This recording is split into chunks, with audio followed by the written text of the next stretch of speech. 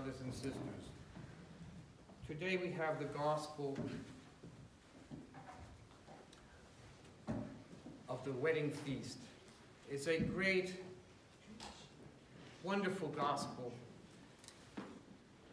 which follows behind the Gospel that we had last Sunday of the wicked tenants who acted in a very similar way to reject the messengers that were sent to them by the landlord at harvest time.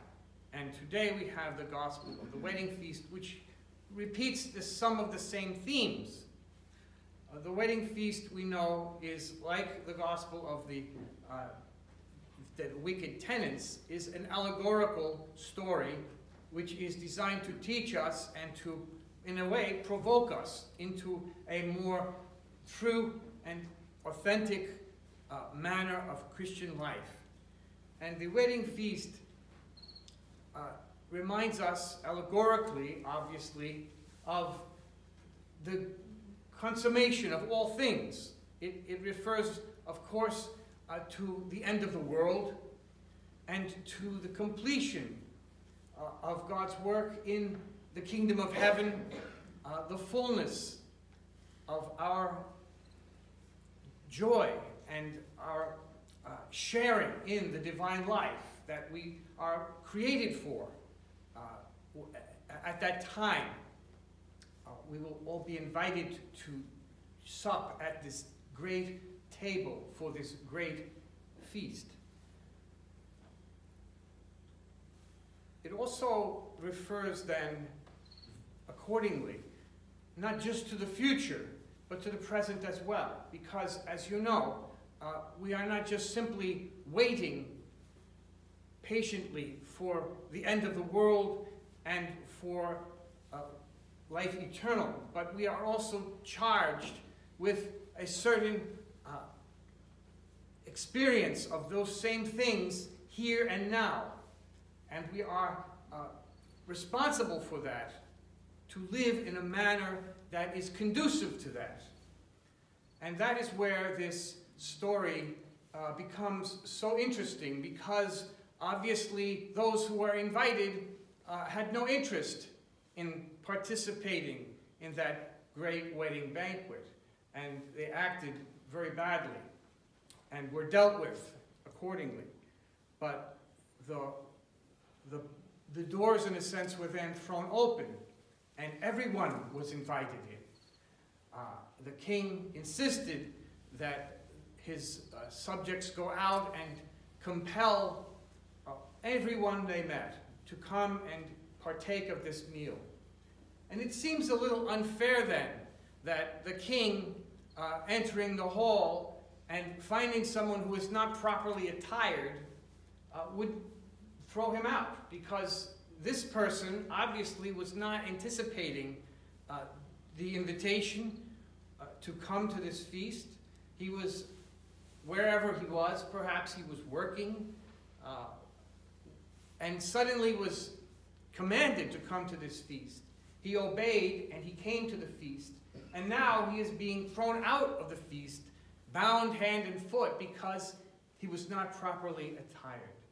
Seems a little unfair, doesn't it, that he should have gotten a chance to go home and change, perhaps, or something. And then the gospel ends with this very difficult saying, "The invited are many, but the elect are few."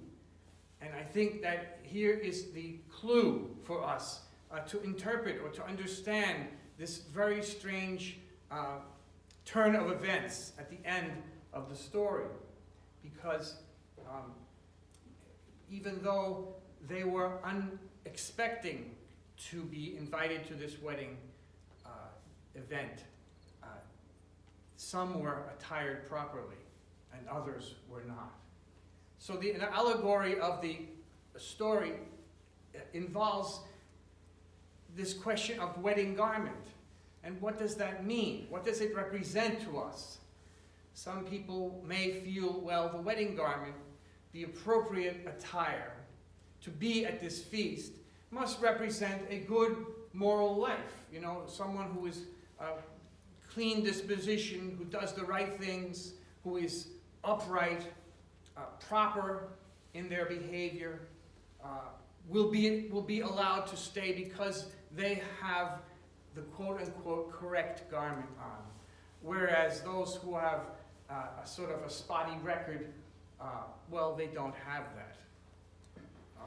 Alternatively, we might think that the wedding garment represents our ascetical life, to the extent that we subjugate our own desires and our own will and embark on a struggle with ourselves and with the limitations of our humanity, which is important, just as having a clean and good moral disposition is important.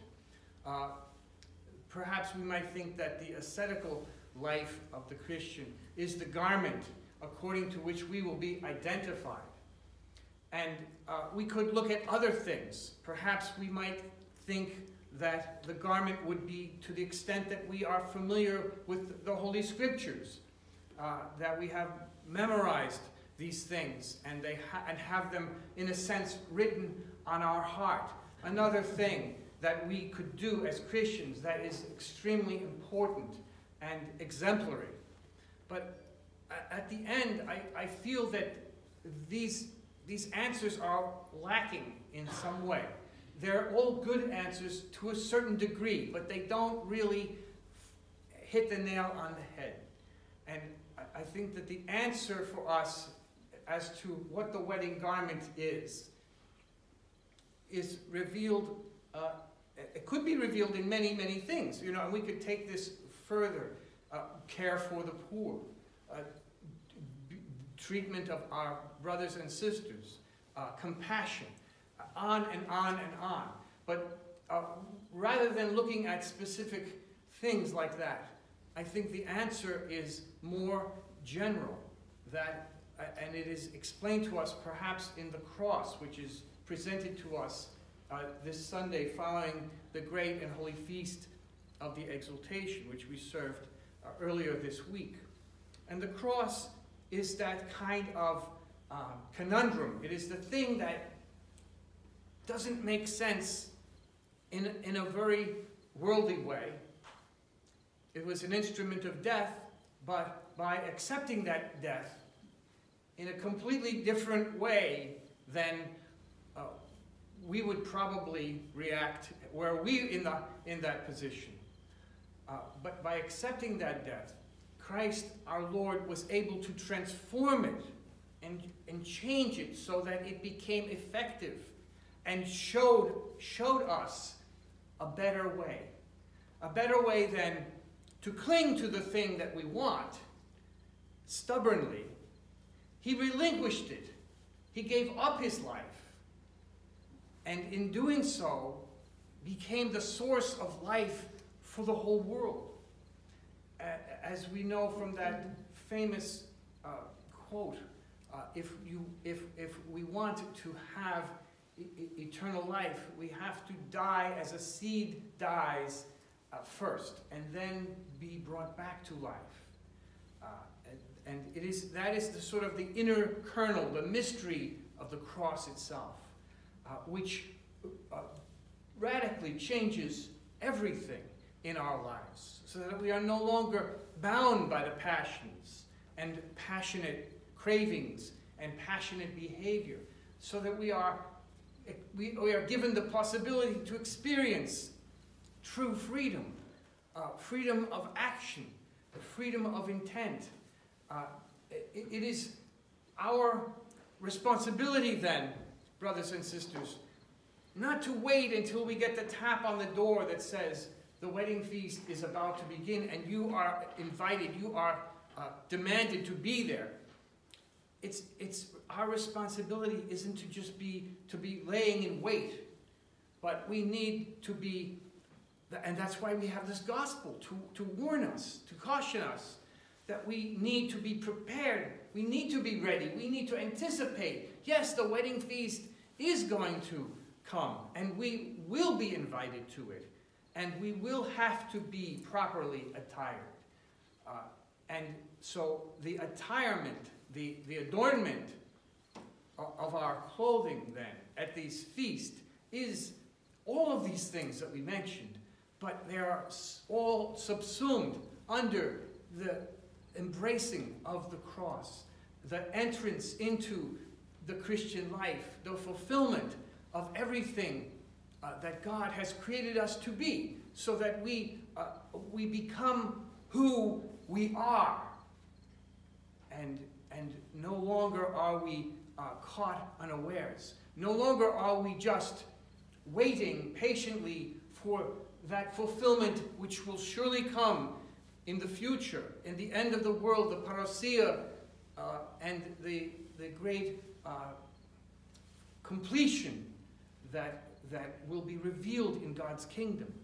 But we are also aware that that experience and that moment is shared with us to a degree right now, right in this instance, and through the life of the church, through the sacraments, and especially through the Eucharist, we have a foretaste of that. And it is for that we must prepare ourselves every day and every minute of every day, so that our lives will be shaped by that offering, and we will unite ourselves to that offerer who gives of himself everything for the sake and for the life of the world.